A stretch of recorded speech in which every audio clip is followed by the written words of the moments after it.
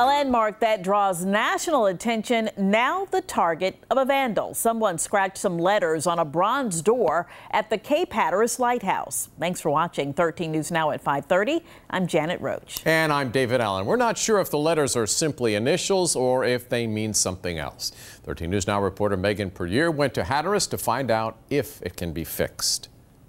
215 years of standing tall. Tonight, the Cape Hatteras Lighthouse marred by vandals. The letters SEF now mark the face of the bronze door. To me, it's disrespectful to the lighthouse, and it's disrespectful to the island and those who have taken care of the lighthouse. Ruthie Smith's grandfather manned the historic landmark for nearly 16 years. He would be very angry because he loved this lighthouse.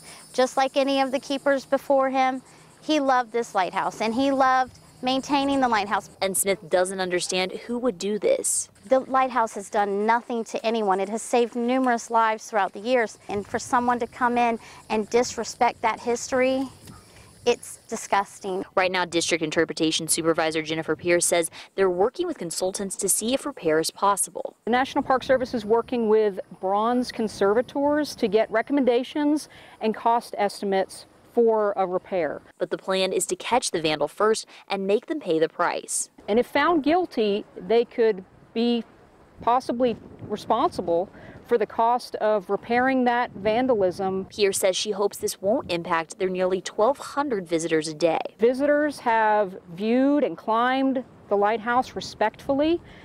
So this is a highly unusual incident. We believe it's an isolated incident, but there is an ongoing investigation. She says they'll keep searching for a suspect. And if you have any information that might help solve this crime, contact the National Park Service. In Buxton, Megan Puryear, 13 News Now.